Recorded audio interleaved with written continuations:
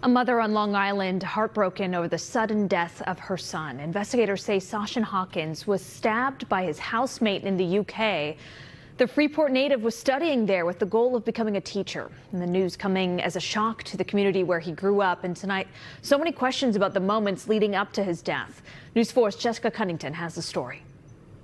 He hasn't even lived his life, and yet he's touched so many people's heart. At 19, Sashin Hawkins was on his path, leading with his heart and dreaming of helping the next generation. He was a special kid. He had so much love in his heart. A special kid, his mom says, who wanted to be a special education teacher. He graduated from Freeport High School and in 2022 moved across the pond to study at the University of Hull. The UK is where he was born and where his life ended. I'm totally confused. I haven't got to the anger stage. I'm just... Why? What happened? She tells us Wednesday night her son was stabbed by a housemate in their kitchen. He later died at the hospital. Days later, it has not sunk in, and she does not know what happened. There wasn't even a disagreement. They were joking around, as boys do, 19-year-old do. Police responded to the home in Hull and said the suspect had left the property, but after a search, arrested the 24-year-old, who's now charged with murder.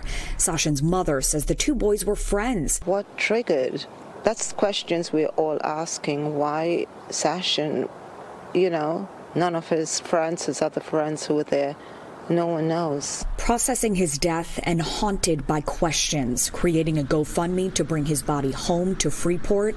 She says UK police and this Long Island community are pouring into the family, giving them strength. We have had so much support from neighbors, from friends, from family, from people that I don't even know. We just want him home to be with his family. According to Humberside Police, Syed Hussein Qazi, who's charged with murder, is due in Hull Crown Court in the UK tomorrow.